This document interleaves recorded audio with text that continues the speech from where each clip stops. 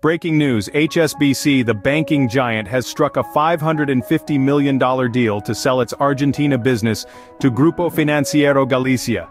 This move is part of HSBC's strategic overhaul to zero in on higher value opportunities in Asia.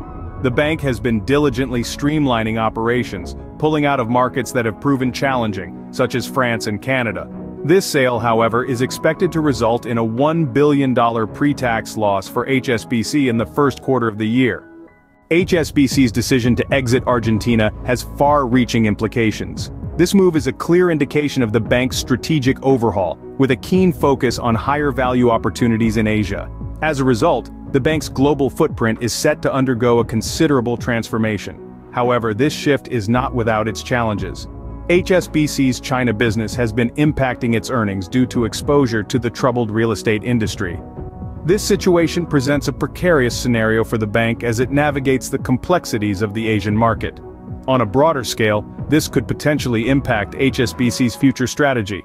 The bank might have to reassess its market presence, considering the risks and opportunities in the regions it operates. It's a delicate balancing act between exiting struggling markets and capitalizing on profitable ones. Furthermore, this decision is a reflection of a broader trend in global banking. Banks worldwide are re-evaluating their strategies, focusing more on their core markets rather than maintaining a presence everywhere. This move is indicative of a shift in global banking trends, with banks increasingly focusing on core markets. So, what does this mean for HSBC and the global banking landscape?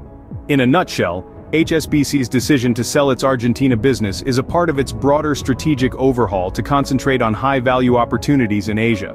This comes as the bank continues to streamline operations by exiting markets where it has experienced difficulty.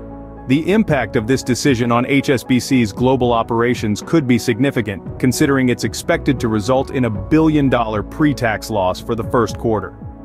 It remains to be seen how this strategic move will shape HSBC's future and influence global banking trends.